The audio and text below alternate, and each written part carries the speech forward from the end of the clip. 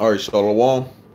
First off, I want to give all praises, honor, and glory to Yahweh, Yahweh Shah, by Hashem Kwadash. I want to give double honors to the apostles and the elders of the great millstone. And this is Sid Shalom to all the Akim out here that's doing and pushing the work in truth and in sincerity. Okay. Title of this video is America is Psychologically Traumatizing. Okay. I'm going to get the definition or etymology of the word psychological. I'm going to get some symptoms of psychological trauma and the Wikipedia for psychological trauma. And I'm going to just start from there. Okay, and I got some scriptures, okay, that I'm going to go through. Okay, psychological, the etymology, okay, which it comes from psychology. Okay, now the word psychology means the study of the soul. Okay, and of course, got to get the word trauma. Okay, but the word psychological or psychology is the study of the soul. Okay, it was coined around the mid 16th century. Okay, and the word psych, okay, it means breath, spirit, or soul. Okay, and logi, okay, is study of. Okay, the study of the spirit. Okay, now the word trauma is a deeply distressing or disturbing experience. Okay. The word distress, okay, the regular definition is extreme anxiety, sorrow, or pain. Okay, and then you got the etymology for distress, which is circumstance that causes anxiety or hardship. Okay, restraint, affliction, narrowness, distress. Draw apart, okay, which that's the word dis. Okay, and stress or strain is draw together or press together. Okay, meaning anguish, grief, pain, or suffering of the body or mind. Okay, now you have a scripture, okay, where it talks about, you know, he that increaseth in knowledge increases grief. Okay, I believe, if I'm not mistaken, that is in the book of Ecclesiastes. Okay, Ecclesiastes 1:18. For in much wisdom is much grief, and he that increases knowledge increases sorrow. Okay, so as you grow in the spirit, okay, it's going to get more traumatizing. Okay, it's going to be a lot of extremely disturbing experiences. First off, we already have disturbing experiences, you know, before. But when you come into this truth, you start really understanding things a whole lot better. Okay, now the term psychological trauma, okay, it's from the Wikipedia. Okay, and it says psychological trauma is a type of damage to the mind that occurs as a result of a distressing event.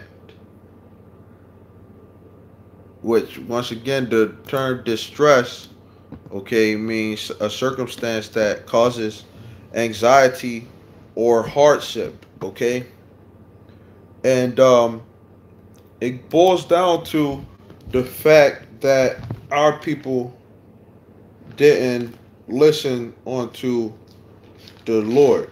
Okay, we have sinned against the Lord. Okay, so we're under curses.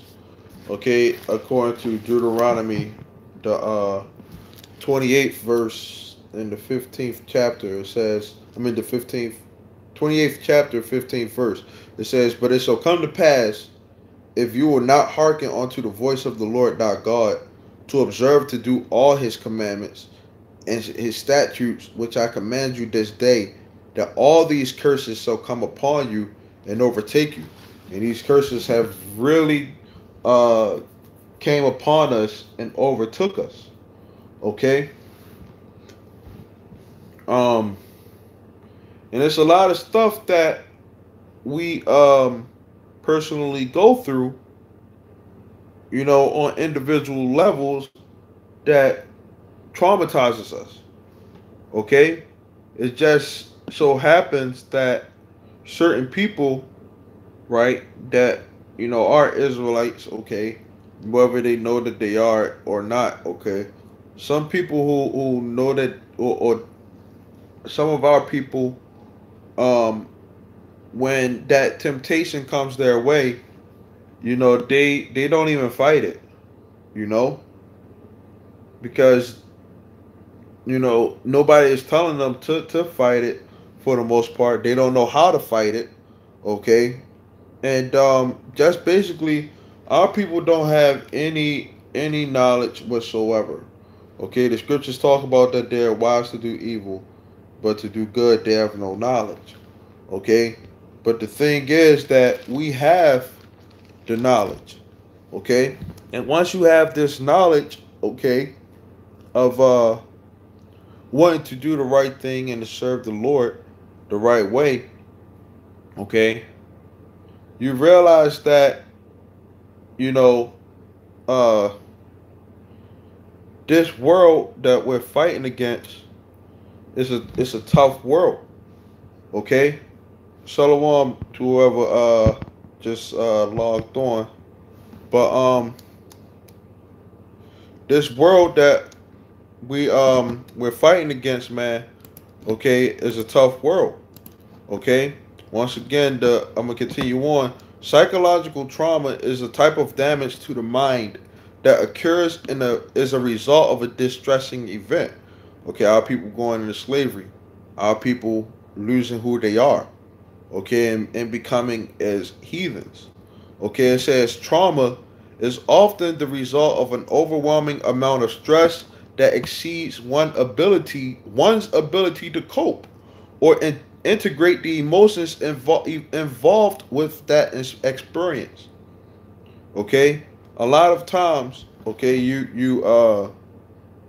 uh you probably dealing with the fact that your parents might not be there. If if it is a parent there, it's a single mother. Your mother, probably getting over on you. Okay, fucking you over. Um, you may have a situation where you may have a woman that you love, or friends, and so on and so forth that you love, and they don't love you back like how you would think that they should. Okay, your woman probably ends up cheating on you. Okay, but then you come into the truth. Okay, all those things that you was fighting with in the world, it was cool. But then you come into this truth, and you gotta have integrity. You know, you gotta be able. You're going to see a lot of stuff when you come into this truth. Okay, Satan don't take coffee breaks, man. Okay, brothers always say that. Okay, you may be in a situation where you may not have money, right? And then you may need repairs for a car, right? But then next thing you know, somebody ends up stealing some shit from out of your car, or your car end up getting broken into, or some you get a flat tire or whatever the case may be, but you don't got the money, and it's just like, well, we know where it's coming from. It's coming from, you know, the Lord nothing happens unless the Lord says that He wants it to happen. But Satan is fucking with us, you know. And for us, we have the name of the Lord, which the scriptures talk about, that the name of the Lord is a strong tower. So we supposed to run to that tower. That's our defense from off of the bullshit that's in this world. Okay. So continuing on, it says trauma may result in a single distressing experience or recurring events of being overwhelmed that can be precipitated in weeks, years, or decades as the person struggles to cope with the immediate circumstances, eventually lead into serious long-term negative consequences. Okay? That's going back into the world, okay, which is all vomit, okay, it's all trash. Now, it says emotional and psychological trauma can be caused by one-time events such as an accident, injury, or violent attack, especially if it was unexpected or happened in childhood. Right? A lot of women, they have been touched, they have been fondled with, okay, and been fondled with by family members, okay, or somebody that they know.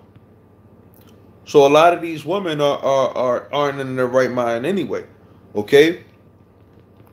It's and then the scriptures talk about wisdom was given unto them and so on and so forth. It says ongoing relentless stress such as living in a crime-ridden neighborhood.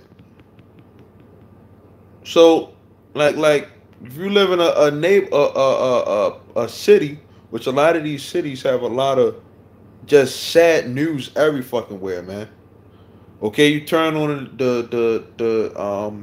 the TV, all you hear is sad bullshit. Oh, out here in Baltimore, oh, somebody got shot, somebody got killed.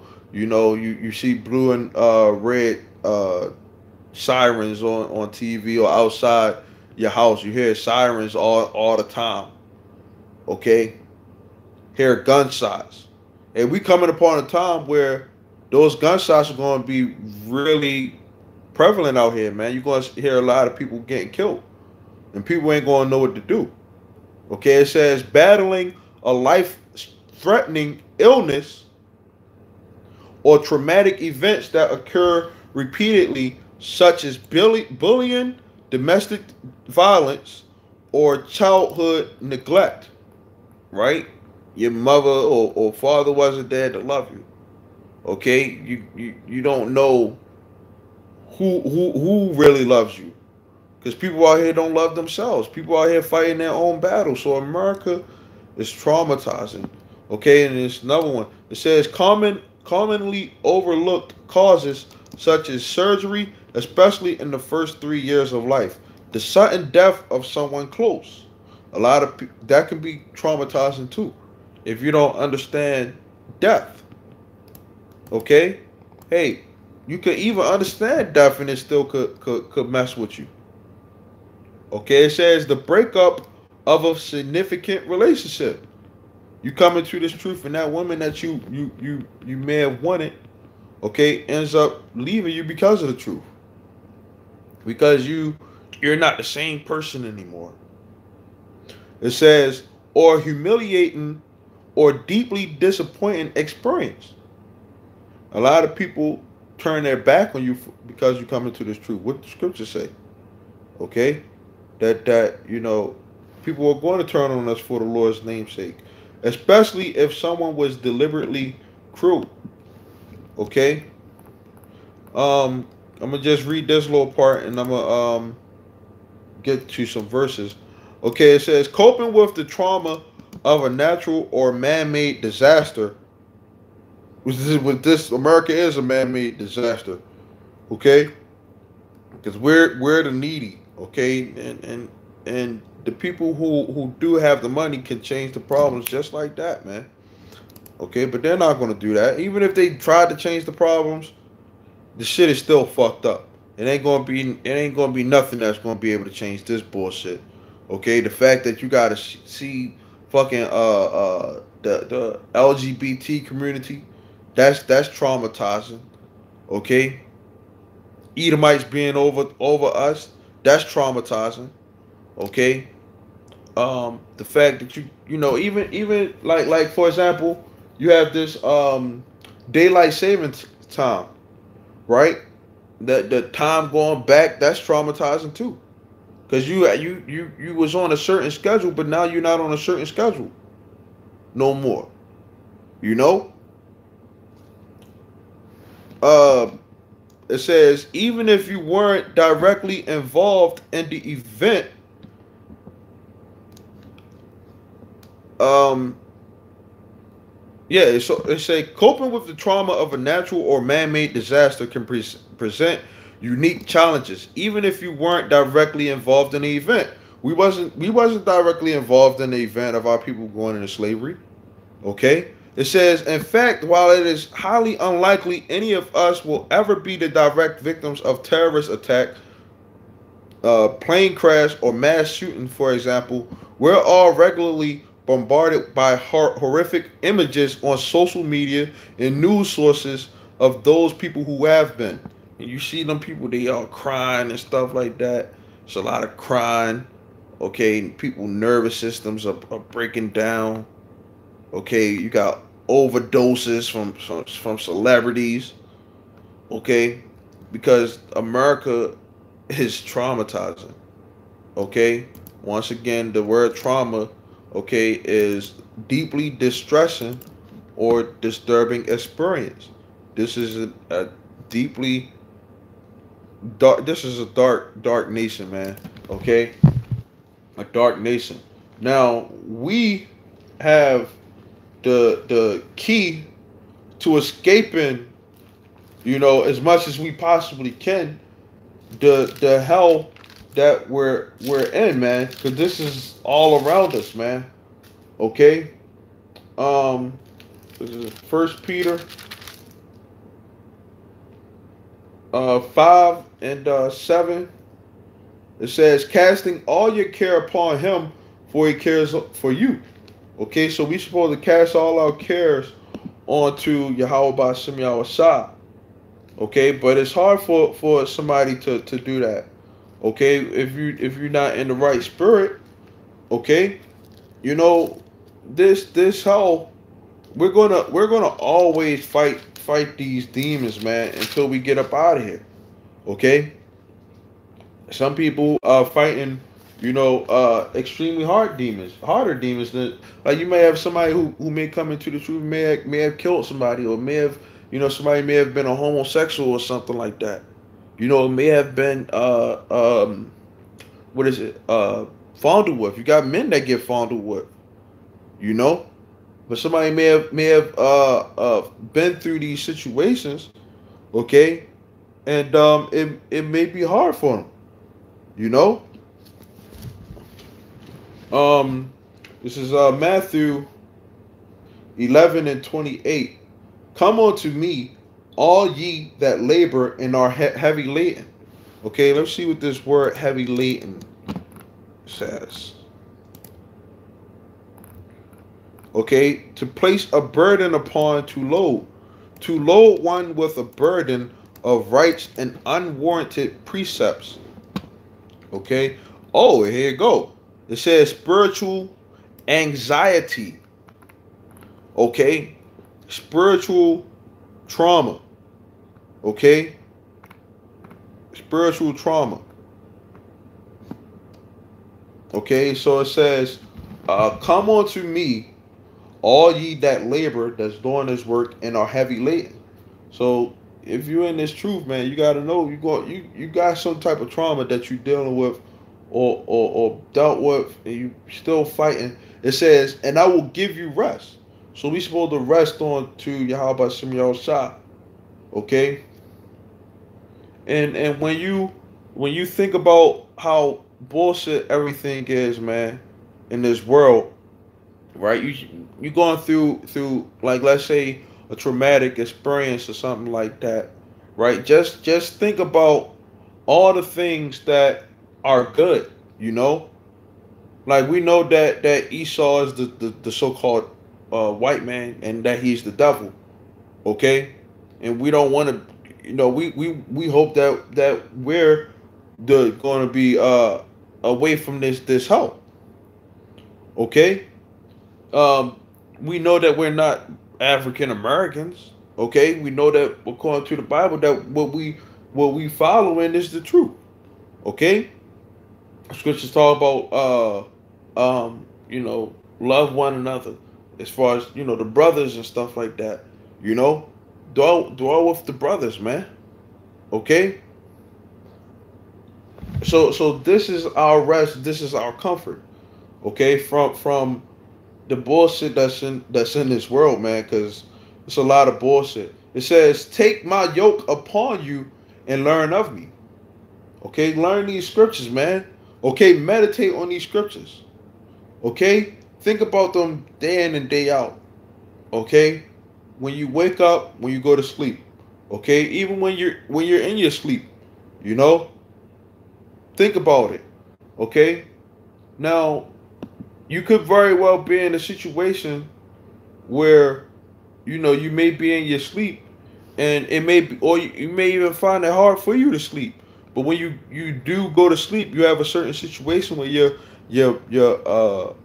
mind or your spirit, okay, is still, because the word psychological goes back to spirit, or yeah, psychology or psych. It goes back to spirit. Okay, so when you're asleep, your spirit, okay, is still, you know, basically gone. Okay, and basically by we us, because we're spiritual people. Okay, this is a spiritual life that we're living. Okay, we don't have spiritual moments. We're spirits that's living a human life. Okay, so when you sleep, your spirit is still going. Okay, your spirit, you know, sometimes it does things unconsciously that you don't even know. And I had it happen to myself. You end up, crying in your sleep or something like that, and it's something that you can't control. But that's where this scripture comes into play. Romans 8:26. Likewise, the Spirit also helps with our infirmities.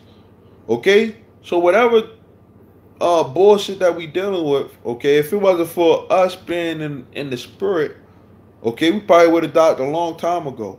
If first off, the fact the Lord keeps the Spirit on us for us to even keep going anyway.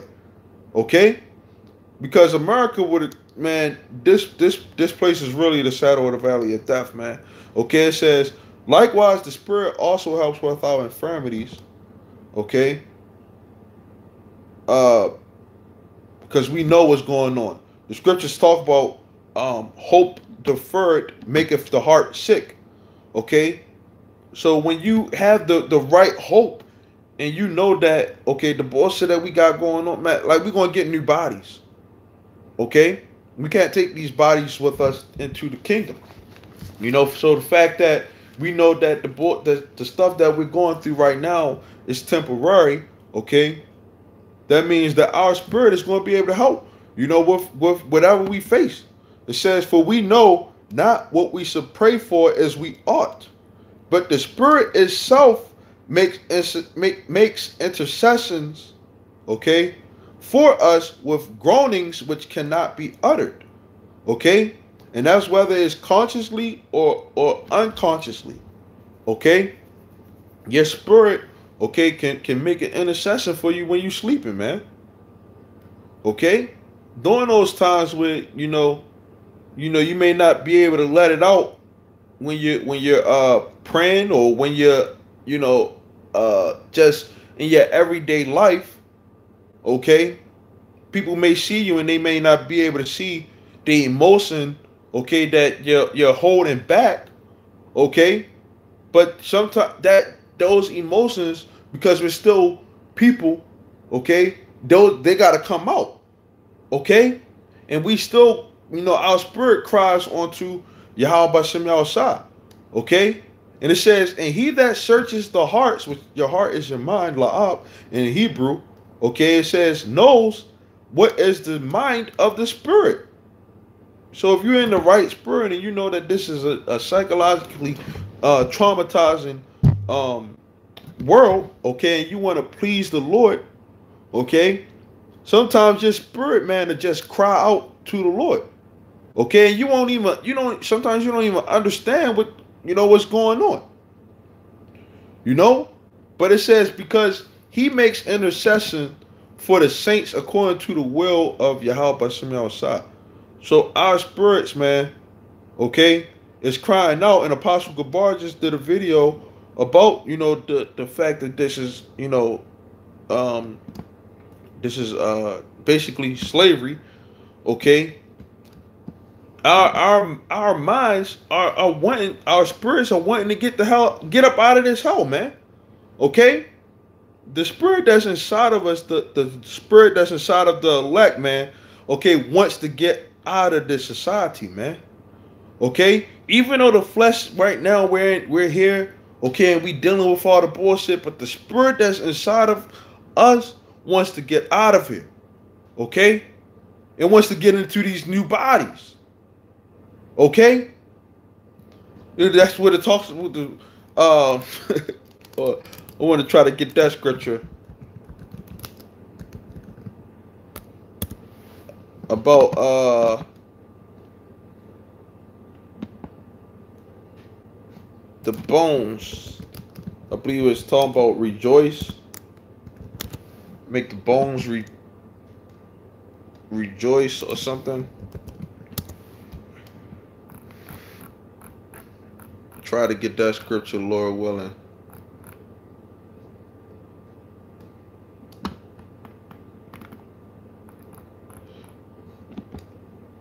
Oh, here we go. Psalms 51:8. Make me to hear joy and gladness, that the bones which thou hast broken may rejoice. So our bones, want to get up out of here, man. You know, and guess what? We're going to, we keep going. It says, take my yoke. This is Matthew 11:29. Take my yoke upon you and learn of me, for I am meek and lowly in heart, and you shall find rest unto your souls. Your soul ain't gonna find rest nowhere here in this world, man. No matter how hard you try. Okay? It says, for my yoke is easy and my burden is light. Okay? And this is Psalms 34:4. I sought the Lord and he heard me and delivered me from all my fears. Okay? And one of the greatest fears, man, okay, is, that you don't get destroyed, man. From the Lord. But guess what? We're in this truth, okay? Yeah, the scriptures talk about many are called, few are chosen. The scriptures also talks about the Lord doesn't take pleasure in destroying, okay, his people. Okay? I believe that's in the book of Wisdom of Solomon. Okay, he wants us to be, live forever. Okay? He didn't create death for us. Okay? So if you could continue to push and you finish that course, man, okay, you could very well find yourself, man, in short time, because Yahweh Shai is right around the corner. Okay, being up on them chariots. Okay? And when the elect is on them chariots, man, that's going to be a beautiful feeling, man. Okay, so far beyond anything that's in this world. Okay, it's going to be worth it. Okay, it's going to be like those chains have been lifted off of us. Lord willing, I'm of the elect. Okay, but it's going to be like those chains are lifted off of us, and now we're going to be able to serve the Lord without fear, man. Okay, away from our enemies. Okay, and one of our enemies is death. Okay, our enemies is ourself. Okay, because we don't want to go off to the Lord. We want to please the Lord, man. Okay, so continue to pray, man. Okay, and have that right spirit. Wanting to do the right thing according to what Yahweh Shem Shah said for us to do, man. Okay, because this world, man, it gotta go, man. Okay, this shit gotta go, man. Okay, because this shit is a fucking uh uh you know it's I can't even say it's a fucking sore thumb, man. Because this shit sore every fucking where, man. Okay, but that's why we gotta cast our cares onto the Lord so that He can uh, deliver us from this bullshit out here, man. Okay. So with that, man, I want to say shalom.